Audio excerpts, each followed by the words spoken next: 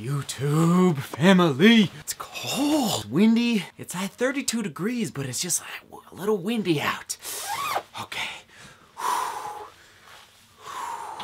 Let's go. Can't forget these. Go. Oh, and this. I don't know. We'll see. We'll see.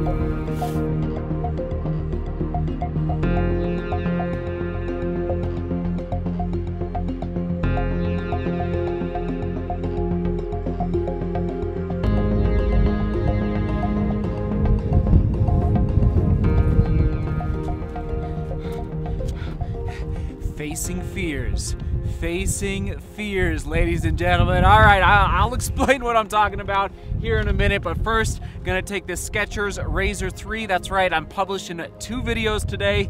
The second one is gonna be all about the Razor 3s and how I anticipate using these shoes in 2019 after putting some miles into them. And yes, we have an outside perspective from another viewer who's gonna give his opinion, so stay tuned for that in the second video publishing today, 3 p.m. Mountain Time. But so let's go. I'm gonna put 10 miles into them today, and then we're gonna come back to the track and have a little conversation. It's freezing, that's all I got.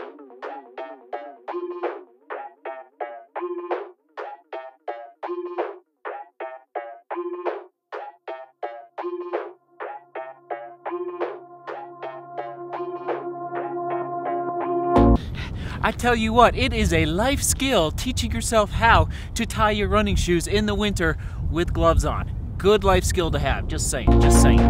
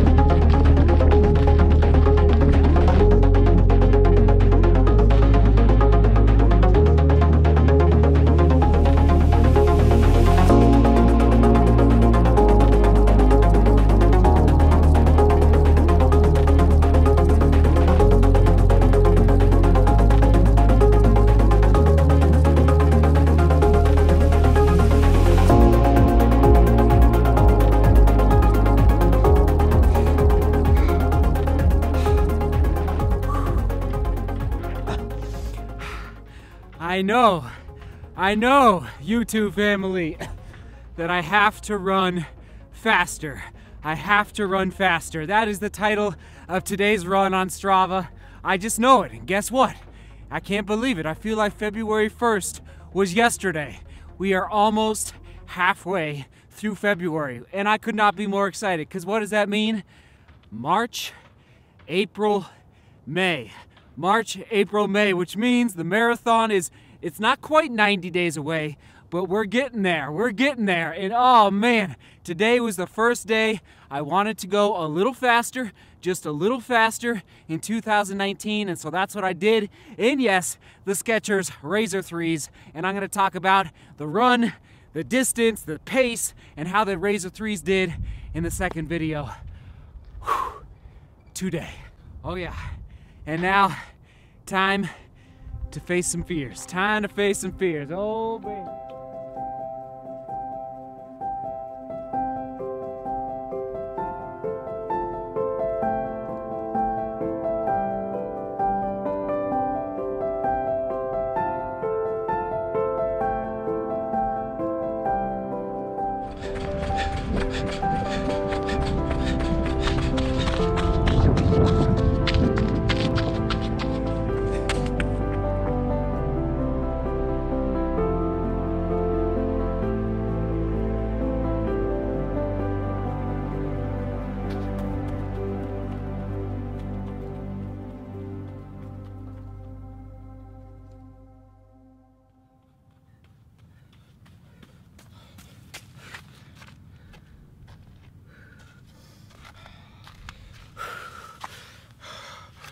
Facing fears, everyone.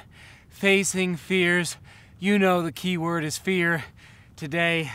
Oh man, 2019, it's gonna be a great year if we can rise up and yes, at times, not all the time, but at times, face our fears. That's what I began to scrape back the surface on today. Here, I'll explain what I was just running on.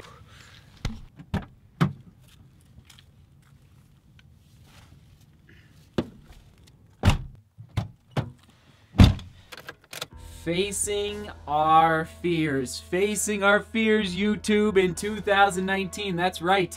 I wanted to bring this topic up about a month ago, earlier in the year, but it slipped through the cracks, and so now I'm just revisiting this thought that I had a month ago about facing our fears as runners, as people in this world, engaging with the culture, engaging with our work, our school, whatever the case may be, whatever stage in life you are in. I think as runners, we have a leg up on everybody else in facing fears of this world and in through our training, through our racing, and through, frankly, our discipline, because as runners, a lot of times the accountability comes down to us. You know, maybe you have a coach, maybe you don't, but after high school, after college, like there's a good chance you're going to be running solo, and so the accountability to get out the door falls to us. Okay, why did I go to the track today with a broom when there's, you know, there's about 3 or 4 inches of snow left on the ground? It's quickly melting in Denver, but there was snow there, and I had a suspicion the snow would still be there. I wasn't positive though, and I almost brought a shovel. And just so you know, I am a lot of tracks in Denver are closed to the public, and I'm like in Buena Vista, where I grew up in Buena Vista, Colorado. The track was open. You just went and used it. Like it was, I regret that I did not use the track more in Buena Vista when it was just totally open. You didn't have to reserve it. You didn't have to have a key to get in. You just went and you used it. Well, now in the big city, there's more rules, more regulations, and so I have yet to discover a really great Mondo track in Denver that is just straight up open to the public at any time. Actually, if you know of any local Denver folks, let me know. In the meantime though, in South Denver near Harvard Gulch Park, there's this old dirt track. You saw it today, you saw the mud, and basically I think it used to be attached to a school, but now it's just sitting there. And nobody, well, you know who uses it? The people use it to walk their dogs and let them do their business out there. So I'm like, what I'm thinking now, in 2019, that dirt track, which is beautiful because now it's going to save my legs a little bit, because believe it or not, running on Mondo tracks is a little harder because there's concrete underneath the rubber, that rubberized Mondo. So I'm really excited to get back out there once the snow is gone. But why did I go there with mud, with snow? Let me explain. I went to that track today to begin to face my fear. What is my fear? Here it is. Not as much anymore, but in college especially, when I was training with future Olympians, okay? Many guys that went on to race at the Olympic trials and the 5K, steeplechase, 10K.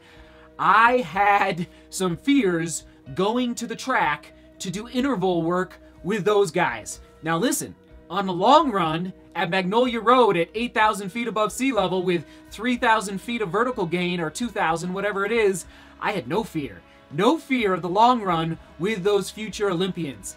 But on the track, with Mark Wetmore standing by, and here is an old, just to show you, here's an old booklet from the CU days. Like this is our, I guess it'd be the team, what would you call this? Just the team booklet. It has all the runners in here with our records, and so, like even these two guys on the front cover, Stephen Pfeiffer, Brent Vaughn, they went on to compete at the Olympic trials. They didn't make the Olympics, but all I'm saying is I had fear of interval training on the track.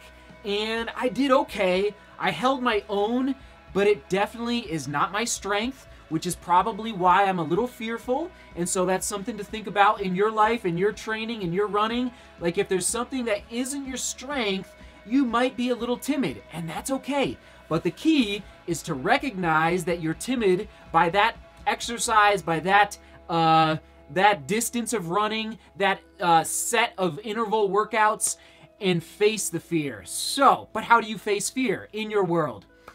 There's a lot of, okay, and I'm not a psychologist, I just want to put that out there right now, but I know of no better way than to face it head on, but to ease into it. Okay, so for example, I would much rather run in the mountains every single day, getting 4,000 to 6,000 feet of vertical gain.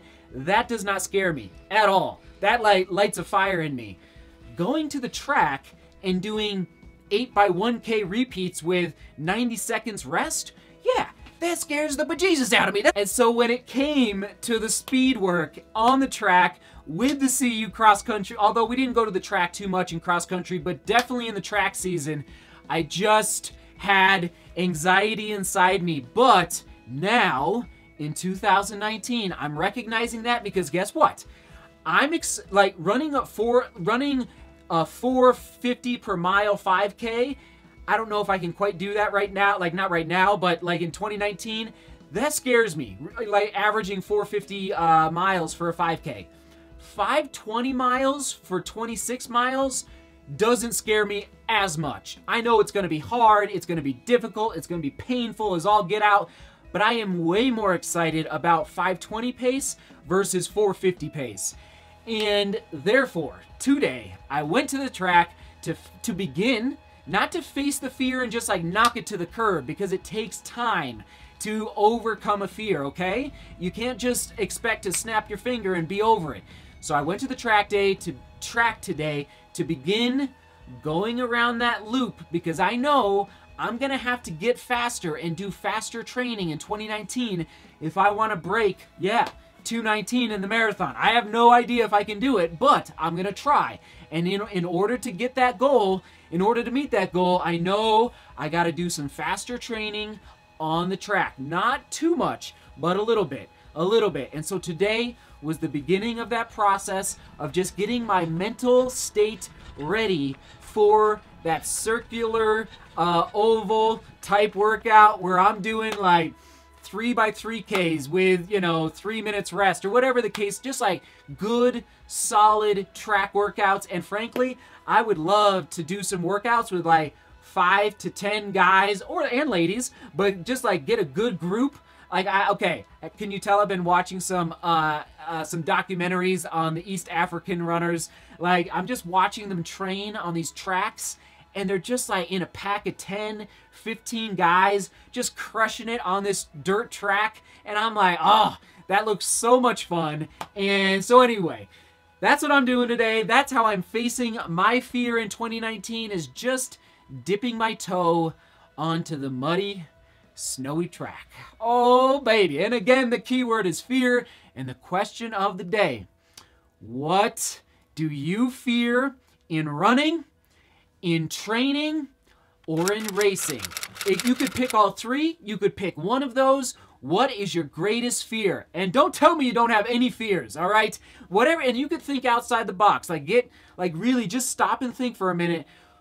What are you fearful of? And for me, yeah, it's intervals on the track. Yeah.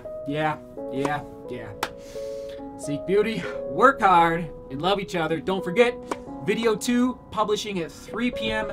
Mountain Time today, all about the Skechers Razor 3.